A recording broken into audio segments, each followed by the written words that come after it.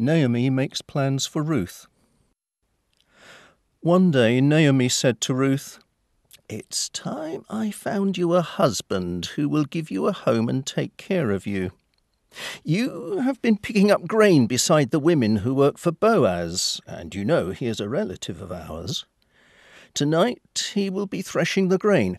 Now, take a bath, put on some perfume, then dress in your best clothes. Go where he is working, but don't let him see you until he has finished eating and drinking. Watch where he goes to spend the night, then, when he is asleep, lift the cover and lie down at his feet. He will tell you what to do." Ruth answered, "I'll do whatever you say." She went out to the place where Boaz was working and did what Naomi had told her.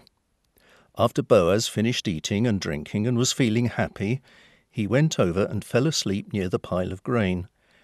Ruth slipped over quietly. She lifted the cover and lay down near his feet. In the middle of the night, Boaz suddenly woke up and was shocked to see a woman lying at his feet. "Who are you?" he asked. "Sir, I am Ruth," she answered, "and you are the relative who is supposed to take care of me. So spread the edge of your cover over me." Boaz replied, "The Lord bless you. This shows how truly loyal you are to your family. You could have looked for a younger man, either rich or poor, but you didn't. Don't worry, I will do what you have asked. You are respected by everyone in town.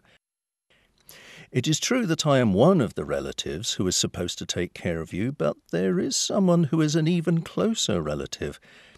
Stay here until morning, then I will find out if he is willing to look after you. If he isn't, I promise by the living God to do it myself. Now, go back to sleep until morning." Ruth lay down again, but she got up before daylight because Boaz did not want anyone to know that she had been there.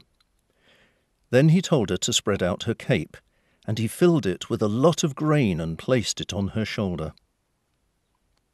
When Ruth got back to town, Naomi asked her what had happened, and Ruth told her everything. She also said, "Boaz gave me this grain because he didn't want me to come back without something for you." Naomi replied, "Just be patient and don't worry about what will happen. He won't rest until everything is settled today.